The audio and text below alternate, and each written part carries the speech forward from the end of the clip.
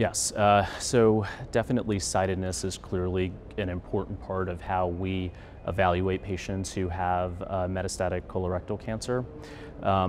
Effectively, for patients who have right-sided colon cancer, irrespective of their RAS mutation status, I do not use anti-EGFR based therapies in their frontline treatment. Now, it still remains a little bit open whether or not you can deploy them in later lines of treatment. I think there's some convincing data that they may not be worthwhile for patients with right-sided tumors, even as a second-line approach, but whether or not they can be used in a later line, I think, is still an open question. But definitely, I think it's quite convincing that patients who have right-sided tumors should not receive anti-EGFR-based therapy in the front line.